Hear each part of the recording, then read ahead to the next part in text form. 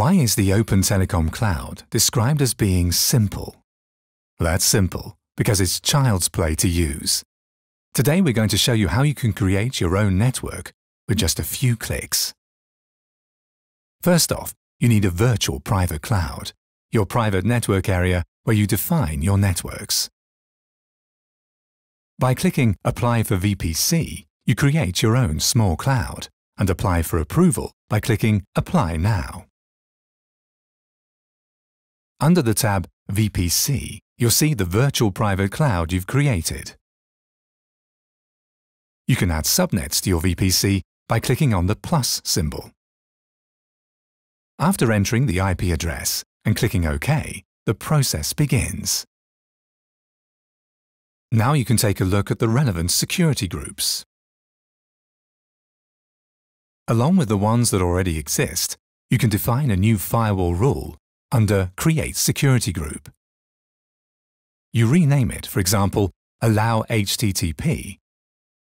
That allows access to a website from outside.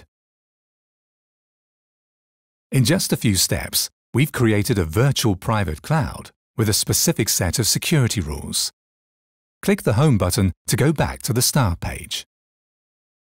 Now, with just a few clicks, you can build an elastic cloud server. And since we'll be using a web server, that's what we call it. Select the right size for your machine. In the drop-down menu, you'll find various images, for example, operating systems, that you can select and install on the machine. Via Add Data Disk, you can add an additional 100 GB second hard drive, for example, to the 40 GB standard drive.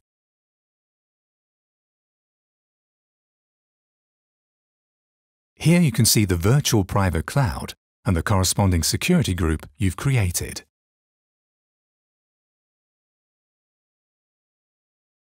The NIC is your Network Enterprise Card, that is, your network card.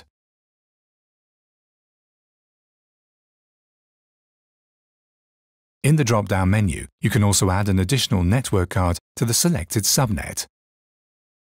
Now you have to create a public IP address.